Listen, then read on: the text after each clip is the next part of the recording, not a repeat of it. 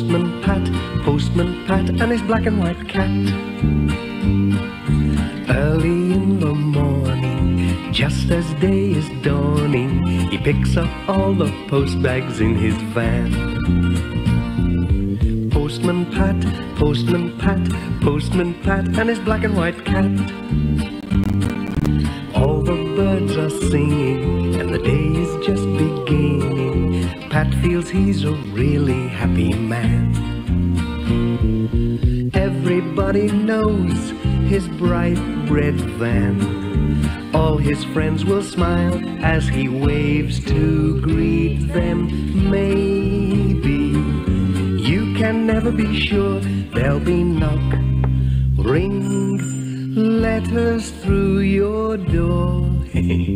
Postman Pat, Postman Pat, Postman Pat, and his black and white cat. All the birds are singing, and the day is just beginning. Pat feels he's a really happy man. Pat feels he's a really happy man. Pat feels he's a really happy man.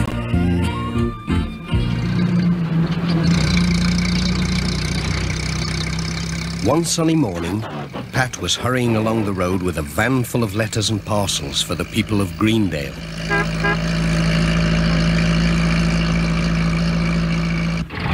Suddenly, he had to stop. It was Alf Thompson driving his sheep across the road.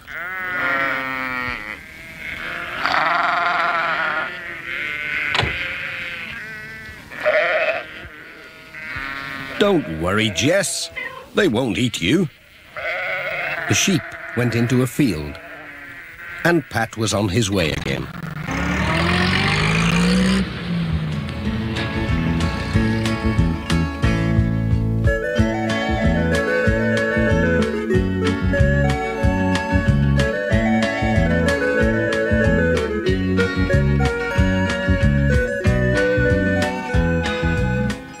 His next stop was at the village school.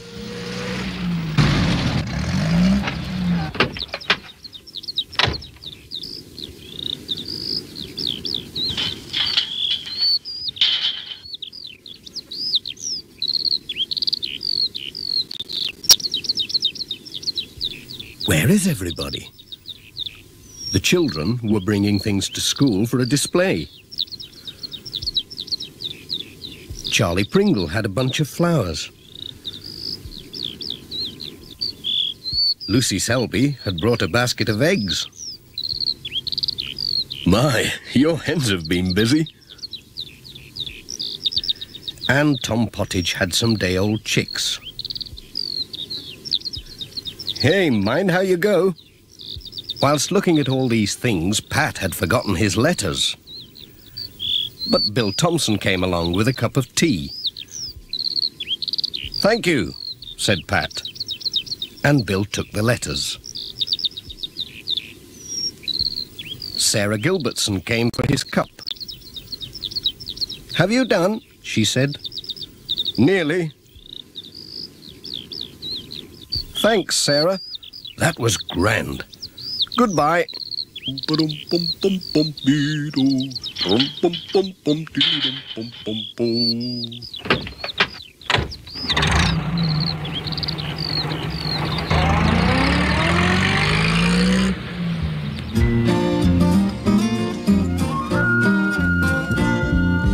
Postman Pat, Postman Pat, Postman Pat, and his black and white cat. Early in the morning, just as day is dawning, he picks up all the post bags in his van. Postman Pat, Postman Pat, Postman Pat, and his black and white cat. All the birds are singing, and the day is just beginning. Pat feels he's a really happy man. Everybody knows his bright red van. All his friends will smile as he waves to greet them. Maybe you can never be sure. There'll be knock, ring, letters through your door. Postman Pat, Postman Pat, Postman Pat, and his black and white cat. All the birds are singing, and the day is just beginning. Pat feels he's a really happy man. Pat feels he's a really happy man. Pat feels he's a really happy man.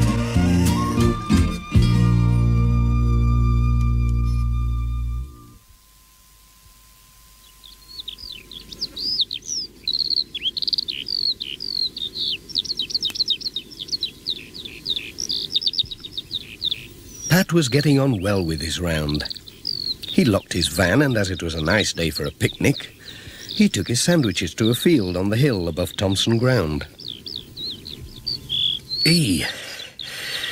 It's been an easy day today.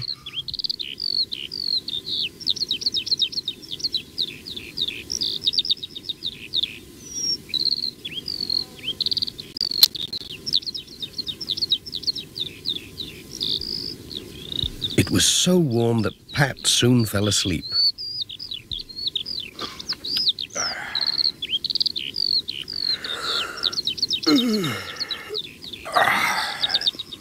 Oh dear. But Mrs. Thompson's hens were wide awake, and Pat had left his sandwich box open, with his keys neatly beside it.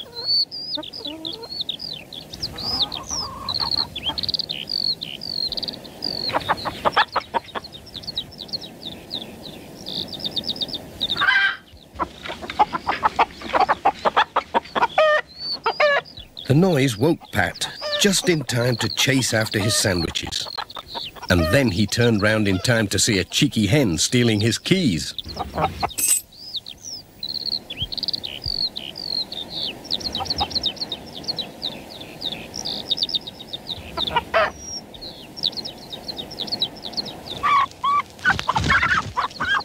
Oops!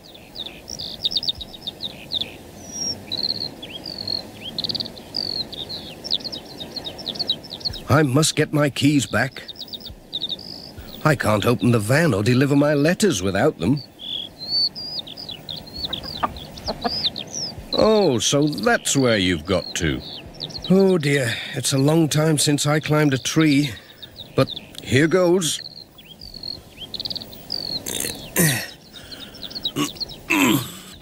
Oops.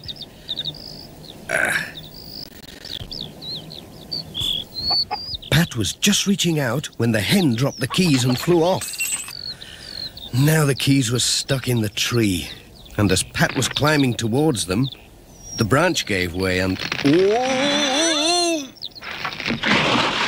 Oh! Right in the middle of a prickly bush. Ouch! Mrs. Thompson had heard the commotion and came to see what was going on. Pat told her about the thieving hen. "Dearie me," said Mrs. Thompson, "the little devil. She must think she's a magpie or some such. We'd better get a ladder and see if we can reach your keys." "There'll be no more post today unless we can," said Pat. "That won't do," said Mrs. Thompson, "especially when I'm expecting a letter from Auntie Jean to say whether she's coming for Easter or not." So they went for the ladder.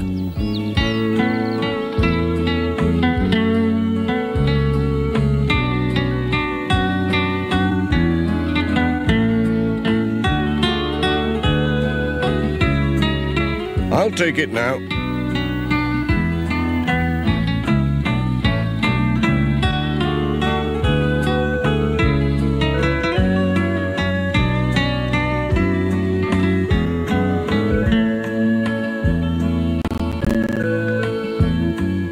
"They're here, all right.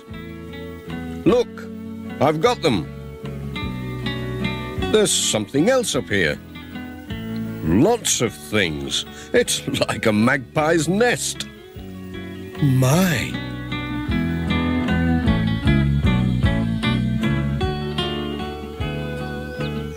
He brought everything down to show Mrs. Thompson. There were all kinds of shiny things. There's my wedding ring that went missing last Easter. I thought I'd lost it down the sink.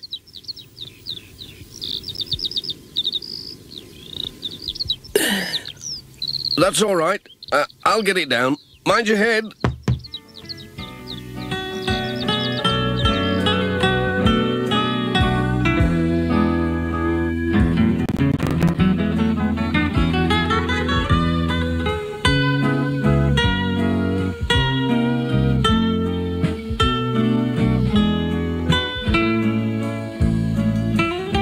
As my hens have stolen your sandwiches, you'd better come and have some dinner with me. There's plenty to spare. That's very nice of you.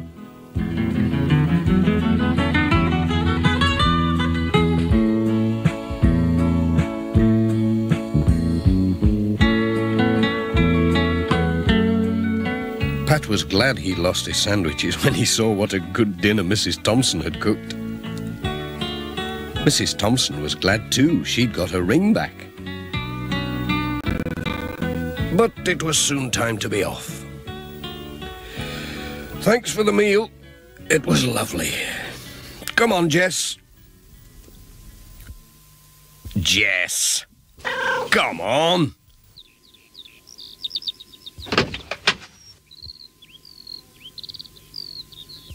Just fancy, said Pat. A magpie hen. Who ever heard of such a thing?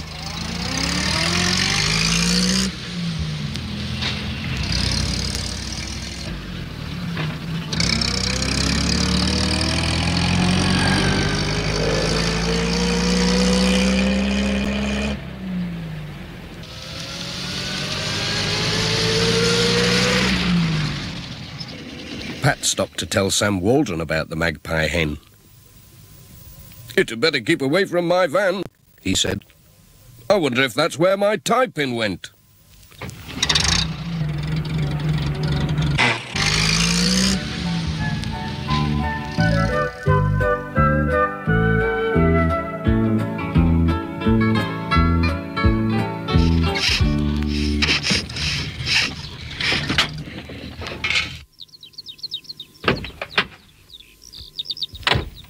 Sounds odd.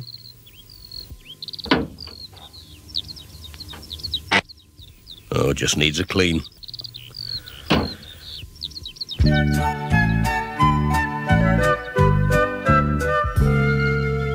When Pat saw Miss Hubbard, he told her about the magpie hen. "Well, I lost a silver earring last month," she said. "And a hat pin. I wonder if they're up a tree somewhere.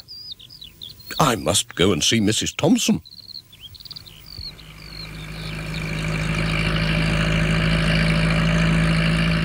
On the way home, Pat met Alf Thompson on his tractor and stopped to tell him about the magpie hen. Alf couldn't think of anything he'd lost, but he thought it was a good story. Pat had a letter for him. "Oh, one for me. I'll not lose this anyway. Cheerio. Bye."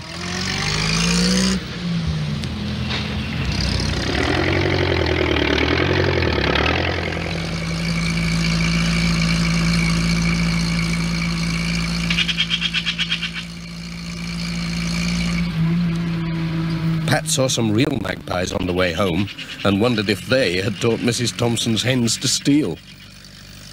As for Jess, he was asleep.